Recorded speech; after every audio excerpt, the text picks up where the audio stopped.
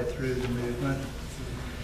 And then you're going to have a big restatement of the first four measures, and then you see, fortissimo, the strings come in, the entire orchestra, and it's even more intense now in the second half as far as just the emotional things.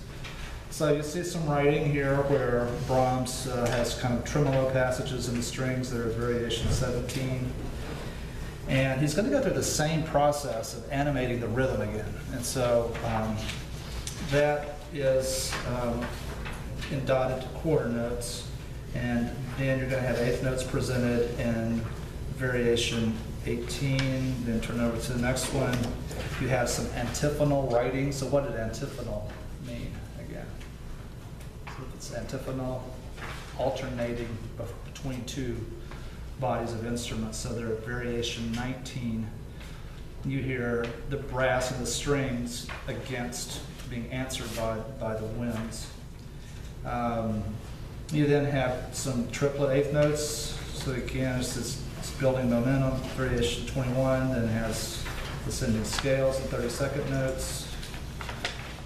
And you have some syncopated variation.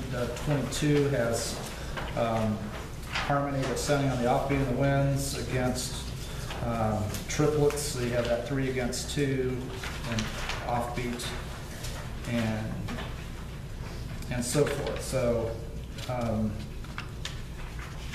the end of the set, variation 29, there on page 159.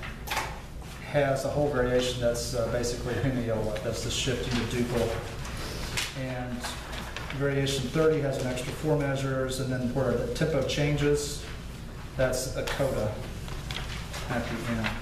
So it's really very tightly constructed, tight knit. So every 8 measures is a new variation. So let's go back to the middle there, variation 16 with a restatement of the theme.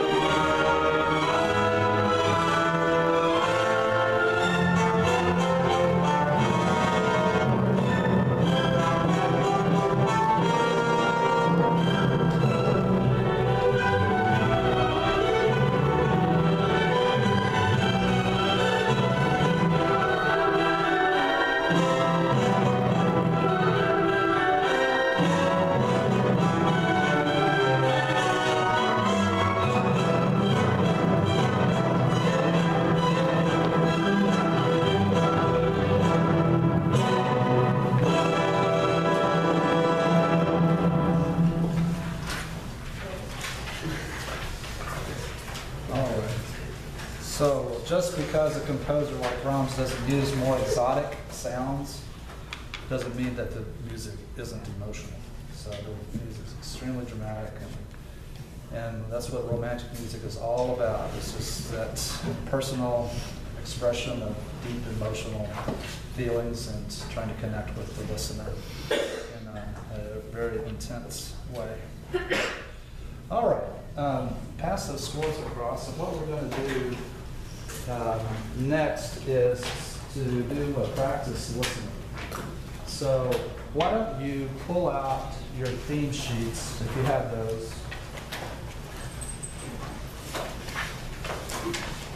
And go over again what to prepare for this test coming up.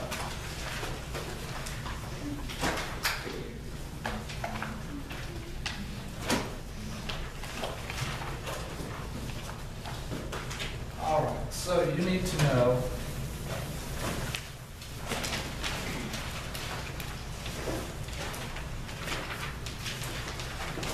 composer, that's worth 3 points. The work, so that's worth 3 points. If you just say Mozart Symphony, then I won't give you full credit for that, but you need to say Prague Symphony or Symphony number 38. You need to identify the movement for each of these. So this is worth 1 point. I'll ask you some question about either the dates of the composer's life or approximate date of composition. So it's plus or minus 10 years on that date. That's worth 1 point. And then the form of the particular movement, whether it's sonata allegro or the Brahms theme variation.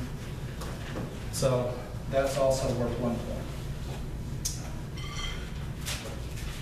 So the themes that are on your theme sheet are the ones that you will hear. And so you need to have those identified, associated with each particular movement. So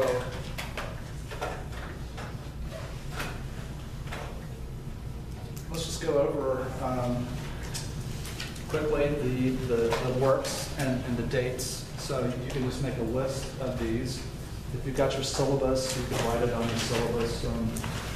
The first work that we talked about was the Mozart Prague Symphony. And the dates of Mozart's life are 1756 to 1791.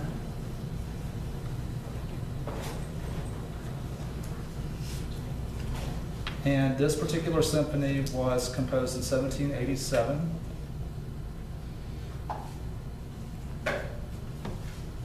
And the first movement and the second movement are on your list, your listening list.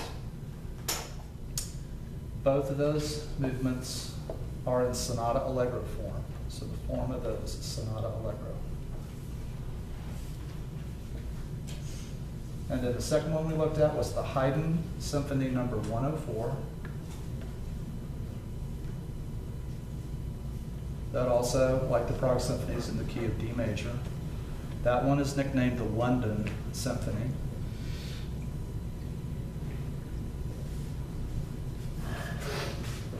The dates of Haydn's life are 1732 to 1809. This symphony was composed in 1795. And the form of the first movement, which is the only movement on your list, is Sonata Allegro form.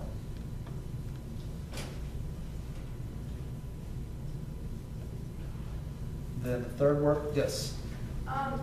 If we wrote down either the London Symphony or number 104, would we get? You get full credit. Mm-hmm. Okay, we wrote either.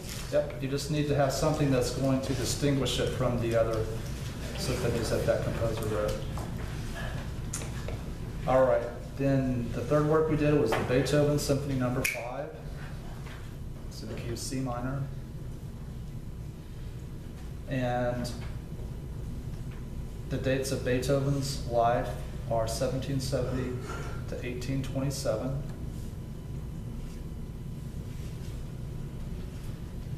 And this work was written during a 4-year period, so 1804, 1807. It was premiered in 1808 in Vienna. And it's a 4-movement work, and the first, third, and fourth movements are on your list to identify. So the first movement is in Sonata Allegro form. The third movement is Scherzo Trio form. And the fourth movement is Sonata Allegro form. And then the fourth work that we looked at was the Berlioz Symphony Fantastique. The dates of Berlioz's life are 1803 to 1869. This work was premiered in 1830. It is a 5-movement work and the most famous example of a programmatic symphony. The first movement is in Sonata Allegro form, but it's an unusual treatment as compared to Viennese classical approach to the form, but nonetheless Sonata Allegro form. And the last movement doesn't follow a classical form. The last movement is following the program. So you could just put that, just, doesn't follow classical form. It follows the program. So first and fifth movements are on the listening list. And then the last work is the one we just did, Brahms Symphony No. 4. So dates of Brahms' life are 1833 to 1897. So just think, he's the third of the 3 Bs, Bach, Beethoven, Brahms. So 33 to 97. And this fourth symphony, which was the last symphony that he wrote, was completed in 1885. And we are just listening to the last movement of that fourth movement, and theme and variations is the form. Okay, so you can see most of the forms that we looked at were Sonata Allegro form. So if you have to guess, it's going to be the best guess probably, what are the odds? For Beethoven Symphony No. 5, when we just put premiere in 1808. Say it again, 18 or what? For Beethoven Symphony No. 5, when we just put premiere in 1808. Yeah, absolutely. So all I'm looking for is just, yeah, when it's premiered and then plus or minus 10 years on that. So you have to be pretty close. All right, so I'll give you now a chance to listen.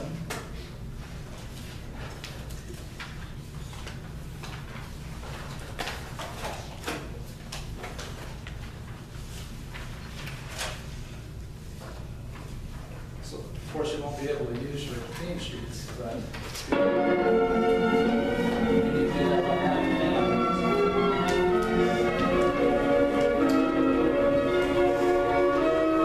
So if you don't already know this, see if you can find this theme.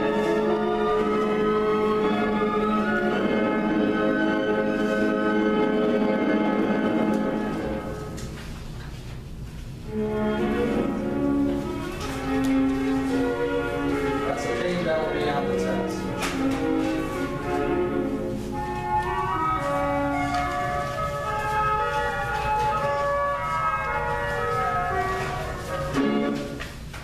So what was that?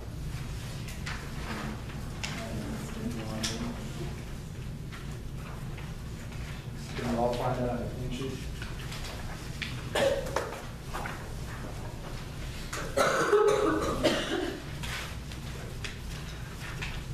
So you got it? So which one was it?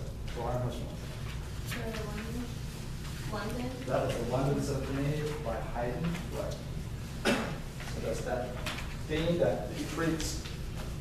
What was the term that describes the thematic treatment in the exposition?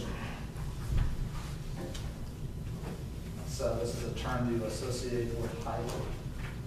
It has to do with the comparison of the two key centers. What was the term that describes that? Monothematicity. Monothematicity. Very good. Okay.